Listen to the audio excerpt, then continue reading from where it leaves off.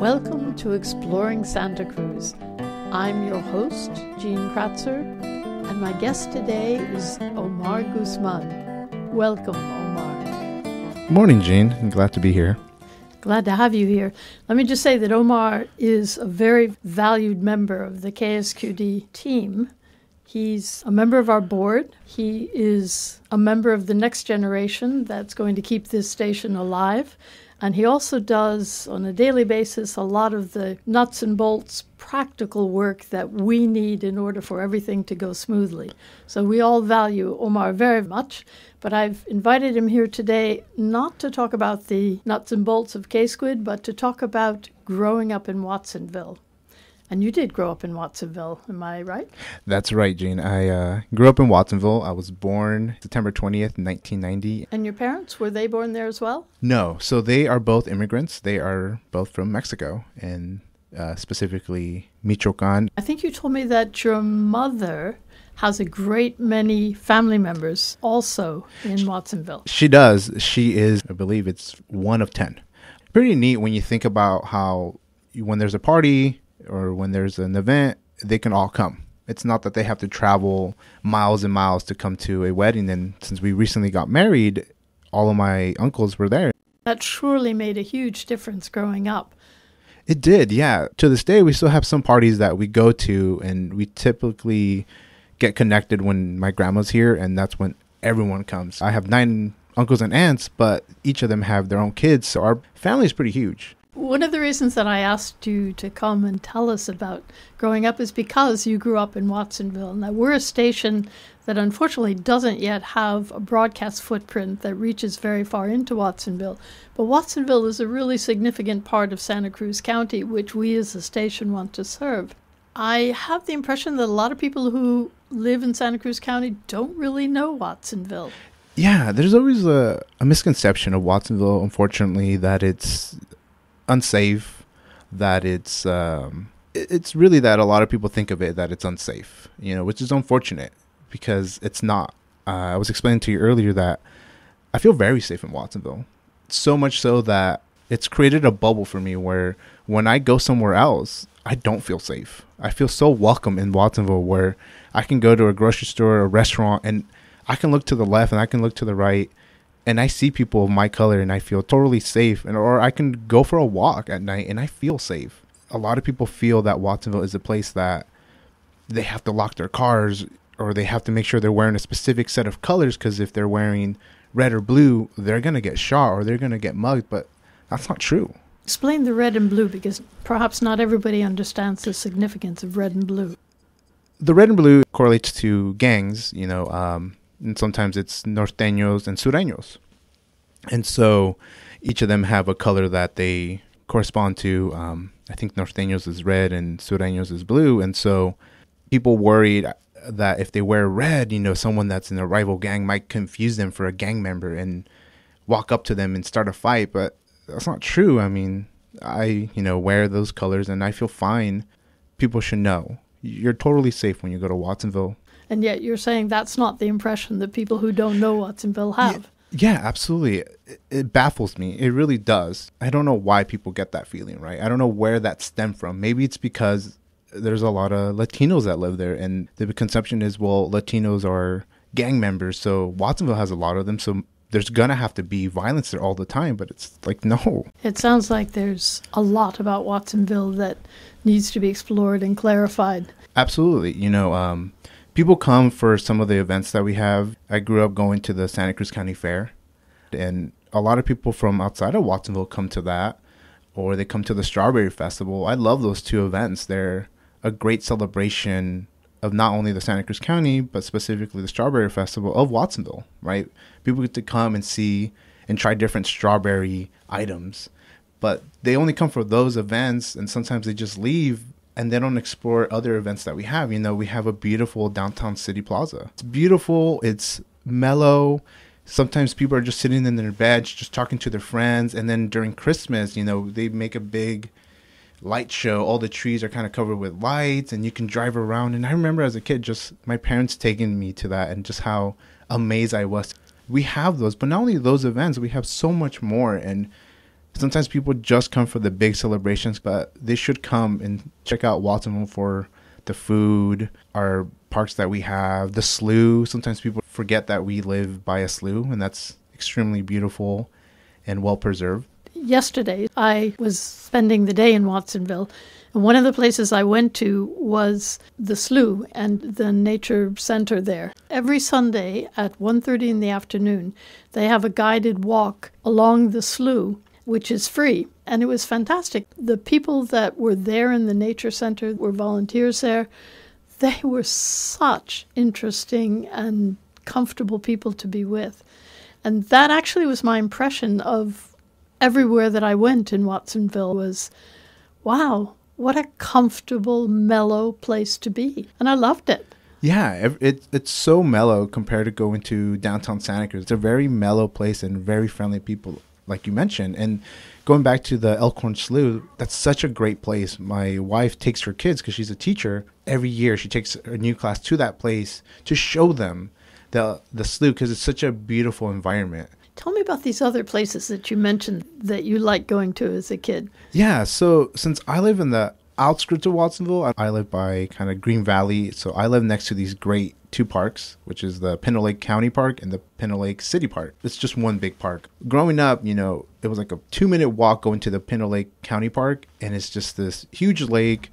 People go fishing, but there's a lot of ducks and geese, and I just remember just being able to walk there with my friends, and sometimes when I was younger, go to a party there. And it's a resource that not a lot of people go to. When you need to take time just to reflect on yourself, or just time for yourself, it's a great park because you can just sit on a bench and just look at a lake. And I just remember sometimes taking my friends there, or taking my girlfriend there, and just relax, and just not care about what's going on in the world.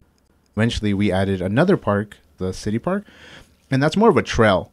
I wasn't able to drive. I would just go run, and I would go to that park. And I just remember people would play there on the weekend soccer, but each little spot has like a little fire pit where you can grill. And so a lot of families would come, and it's such a heavily used park. It's so great to go there, and you see on the weekends, it's never empty. There's so many families there. And, there was this huge rave, I think maybe in the early 2000s, where someone thought they saw an image of the Virgin Mary. And so that a certain spot became sacred. Families would go to look at this tree bark that kind of reflected the Virgen de Guadalupe. Mm-hmm. And so people would come, and they would bring candles, and they would bring flowers. And I just remember walking there and sometimes seeing people praying. Up until now, some people still bring flowers to that area. I think I mentioned to you, and I think I remember showing this to my girlfriend at the time, my wife, Taylor's Hot Dogs. That's in this downtown City Plaza. Yeah, tell me about Taylor's Hot Dog. It's like a hot dog stand right next to the City Plaza. And it's famous because they used to be, I think, like 25 cents or $1 a hot dog. They're not the best hot dogs, but I remember like my dad taking me there, and my brothers. And I remember it just made such an impact that when I started dating my girlfriend, Rebecca, that I took her there. It was one of the first places that I kind of took her to show off, like, aren't these hot dogs great? But they weren't as great as I remember them as a kid. I just remember that place being so important, because sometimes my dad would have time to take us there. And the other places is, of course, the Santa Cruz County Fair. Since we live kind of close to that area, every time the county fair happens, I can hear the roarings of the cars. I can hear from my house. I can hear the engines revving, the cheering, and they have car races. And sometimes I think now they do like monster truck shows and stuff. But I remember when I was a kid in elementary, we were able to go. They took us as a field trip, and we got to explore the many things the county fair has, like the animal farm. And I just remember that place so well, just because how every year I would go. And just because of the jingle it had, it was always like, the Santa Cruz County Fair, and they would like do like a little jingle, and like that has stuck to me until now. I always bring it up when it's the Santa Cruz County Fair. I always sing that little part to my wife. Watsonville is also a place that has access to the ocean, to Monterey Bay. There's the dunes. Is that anything that you had a connection to, or did you not go to the beach? We used to go to the Pajaro Dunes. Since my mom used to work at the dunes, she used to do house cleaning. And so the dunes have like rentals. So she would clean there, and so she was familiar with the ocean. So we would go all the time to the beach.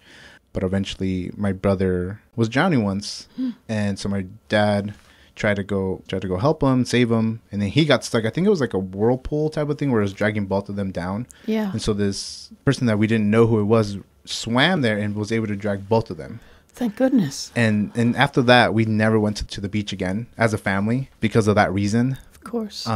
We never went back. We were talking a little bit about the economy in Watsonville. And of course, a really major part of the Watsonville economy is agriculture. And that includes not just the people who own the fields, but the people who work in the fields. When you were growing up, did you have any contact at all with these people? Yeah, both my parents worked in the fields. Sometimes it was picking strawberries, sometimes it was picking lettuce. My family was very much involved in working that, and so did most of my aunts and uncles. They all started working there, mostly in the fields. And I remember, the best part of that, even though my parents had to work grueling hours in the morning and bending down and picking up all these things, was when they would bring us a box of strawberries. It was just that was very much a significant part of my life. My parents waking up early, my mom cooking something for dad in the morning so he can have like a burrito or something to eat, and they would both be gone, and they wouldn't come home until late in the night, late in the afternoon. And it was very much part of my life. A lot of my friends had parents that worked in the fields. It was common in Watsonville. And, even where I went to school in the Mesti, right next to it was a field. It was very prominent where I grew up. It was a way for my family to have money and income. And, it's a lot of work. It's a lot of grueling work. Watsonville is very heavy in agriculture. What is your impression of the working conditions then and now? It's not great. It's not great, and it's a way for some farmers to exploit workers, right? Because I think some people try to protest to try to get better wages and better work environments because, they're working there. I remember sometimes it's hot during the summer, and they're working there, and they might get provided some water, but they have to bring umbrellas, or they're provided small umbrellas, and it's not the best work. And they're bending down, they're working, and people complain like, hey, these people are stealing our jobs. It's just like, hey man, these jobs are a lot. There's so much to it, like waking up so early and leaving late, going to schools, right? There'd be parents where it was the best place for kids to go because they didn't have to worry about leaving their kids at home. The parents know that their kids are being educated and they're getting their future ready to go, while the parents are doing their best to provide food and shelter for them. Even though they get to miss out on some experiences with their kids or not going to open houses, they're doing their best. And people are complaining that, hey, like, these people are drugs, these people are bad people. But it's like, no, like, my parents did the best they could and provided me as much as they could for me to have a better education, for me to have a future. My parents and every other parent in Watsonville is doing their best for their kids. And sometimes they're sending money back to their family. Maybe their kids are not here. And agriculture needs to change, right? Watsonville will always be agriculture, but there needs to be a way to provide better wages and unions. And are there no unions? Because there certainly was a Cesar Chavez movement. I'm sure there's some unions, right? But some of the people are probably paid under the table, right? And they have to work those long hours and then, can't complain. But again, my experience is different from other families' experiences, right? And I don't want to speak for them. We were fortunate because my uncle came here before anyone else, and he established what he needed to provide my dad an opportunity to work along with him, and so did his siblings, right? But other people weren't as fortunate, and it's something to be mindful. When you're eating your vegetables or your fruit, think about where that came from and how much work it goes into that fruit, of all that labor that goes into it. Absolutely. And now that there is this whole situation with ICE, with the immigration and customs people, is there fear amongst the workers that they might be the subject of a raid?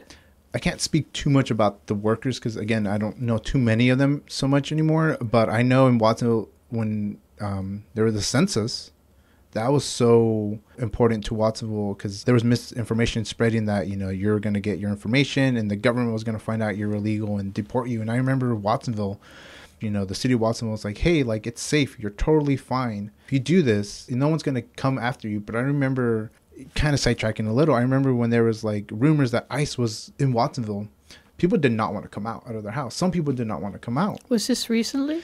It might have been a few years ago. I remember, and luckily social media, for everything that some people complain about and not being great, it's a great resource for people of the community who are like, hey, I just saw an ICE, immigration somewhere. Here's a picture, and they post it on Facebook and they share it amongst their friends, and that's a great way for people to know instead of having to go out and being worried like, oh no, like there's an ICE, and social media has helped out in that sense because people are scared. Fortunately, my parents don't have to worry so much about that, but I know there's so many other people that are not fortunate, and it's a nightmare, just having to worry about, is my mom or my dad going to get deported, or am I going to get deported? And it's something that Watsonville, a lot of residents in Watsonville sometimes have to worry about. If you're just tuning in, you're listening to Exploring Santa Cruz on KSQD 90.7 FM and online at ksqd.org.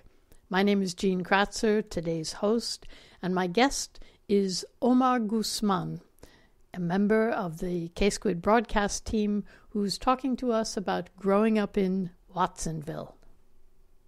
You mentioned Rebecca a couple of times, and I think our listeners should know that Rebecca, who was your girlfriend, is now your wife. Yes. And you've only just come back from your honeymoon in Japan. Yes. Why did you choose Japan? We chose Japan because it was such a different place from what we're used to. It's a very different culture. A lot of our friends went and they thought it was a beautiful place, amazing food. And when we went, we realized the same thing too. It's beautiful. People are so nice, polite, and I felt safe there. Growing up in Watsonville has made me feel at safe when I'm in Watsonville. I love Santa Cruz. I love California. I love Santa Rosa, where my wife is from. But when I'm in Santa Cruz and I look around and I don't see someone of my color or someone in my, that looks like me, I don't feel safe. Watsonville, I feel so relaxed when I'm in Watsonville. And I felt that same way when I was in Japan. Felt so relaxed. I didn't have to worry about anything. But when I came back, sometimes I feel people look at me and they see my color skin, and I can tell when we go to like restaurants, breweries, I look around and I'm the only person that's brown. When I go to Watsonville and I go to the Elkhorn brewery, there's a lot of people that are my color and I feel so safe. And I was commenting that to Becca, like, I can go there. I don't like beer, but I can feel so comfortable there. When I go to another brewery in Santa Cruz, I can look around and I'm like, I'm the only person here that's brown. I feel people notice me and they start talking to me differently. They try to make you feel comfortable. They just sometimes give you like the stink eye, and I can think that, and I know they're looking at me because I'm the only one that's brown. And it's such a weird feeling because Watsonville has created such a bubble for me where I can feel so safe, so protective, where I know if I'm going to go to a brewery in Watsonville, I'm going to feel fine. I'm not going to worry about like, oh, here we go. Like, I'm going to have to be stressed out because these people look at me and they're already judging me, or just, I don't know. It's a weird feeling. It absolutely is a weird feeling. I mean, I'm sure any community, if I was born there, to feel comfortable, but it's always comfortable to see someone else in your color, in your skin color. When I was a kid, I couldn't wait to leave Watsonville. I couldn't wait to go to like New York or somewhere else and just never come back from Watsonville. But coming back, you see how beautiful Watsonville is, and you see the changes that are happening in Watsonville. You see how downtown Watsonville has this new apartment complex, and they're nice complexes for sure. They're absolutely beautiful, but when you see the apartments being very out of range and out of touch with the people that live there, it makes you wonder, like, well, who are these for? Like, it's not for the people that work here. The people that live here are people that can barely afford rent, and yet these apartments seem to be accommodating a different group of people. It's great to have new businesses in Watsonville, but are they catering to a specific group of people that they hope come to Watsonville? as opposed to catering to the people that already live in Watsonville. Those little small changes start coming up in Watsonville. There's a lot of people in my age group and younger that are trying to not stop those changes, but hopefully change them while being open-minded to the other people that live here. Because if you are catering to one group and you ignore the rest, they're going to move out and you're going to miss that culture that was there and the people that lived there for many years. If they move out and you get this new culture that is just work, money, you ignore the rich history Watsonville has. As long as there's people out there, I'll support them, whether being young, old, as long as they have the same mindset, maybe a little different than me, but their vision is to unify Watsonville and to try to find a way that both ways work. I'm for that. I think it's great that we have new businesses. It's great that we can have new apartments, but it's also being like, well, can we keep these apartments at a reasonable price that both people can pay?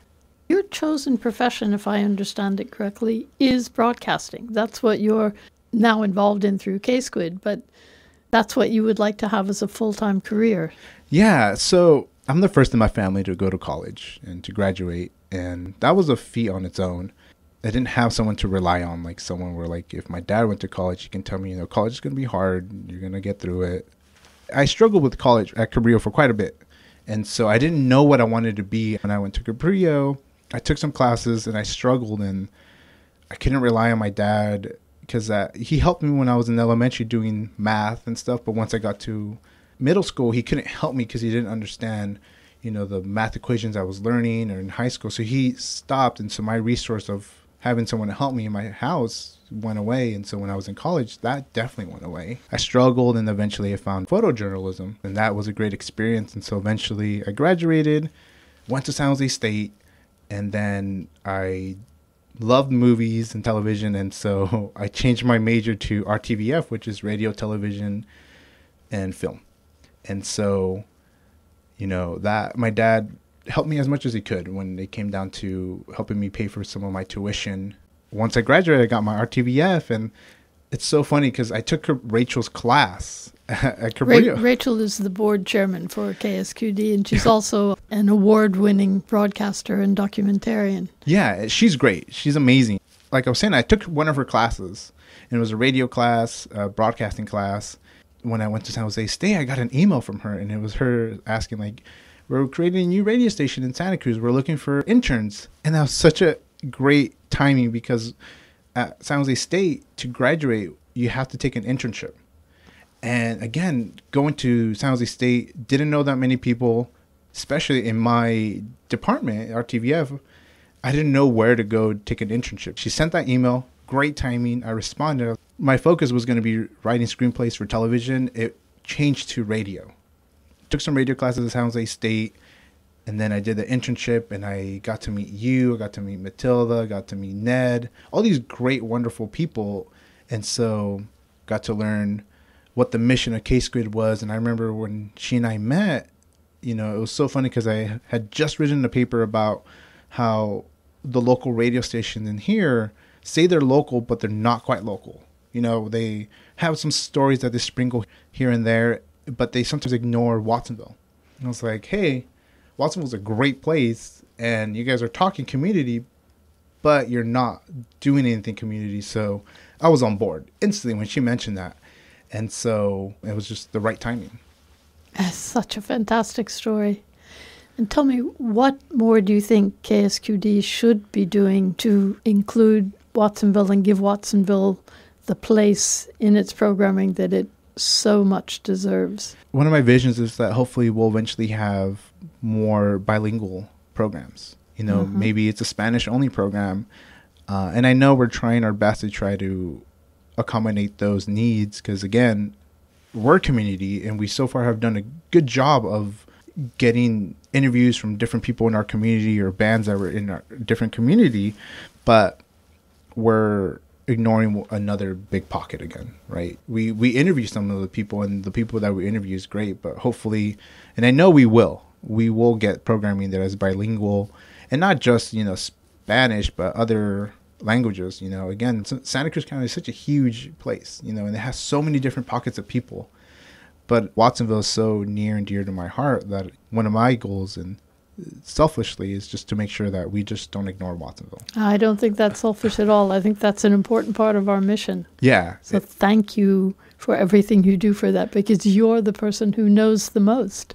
I mean, I wouldn't say I know the most, but I'm glad that you guys have me here and that we have Watsonville in our minds to make sure that we just don't ignore them. Omar, thank you so much. This has been really enlightening, interesting, and you are just such an important part of the station, and it's such an honor to have you here. Thank you, Jean. Thank you for having me here. It was great talking to you. And again, if people have any questions about Watsonville or want to know about stuff that are happening in Watsonville, the Watsonville Public Library is such a great resource. They always have some sort of event going on there, or like Jean mentioned, we have the Watsonville Slough, such a great resource. And we have great parks. We have great activities. We have a small little farmers market on Fridays. There's so much happening in Watsonville. And again, if you're just curious about it, just go to downtown Watsonville, check it out. Don't be scared, don't be intimidated. Watsonville's a great place, and I'm sure everyone will love it once they get to explore just a bit more. I certainly intend to spend more time there exploring, because just the taste of it that I had was wonderful. Awesome. That's great to hear. Thank you. Thanks.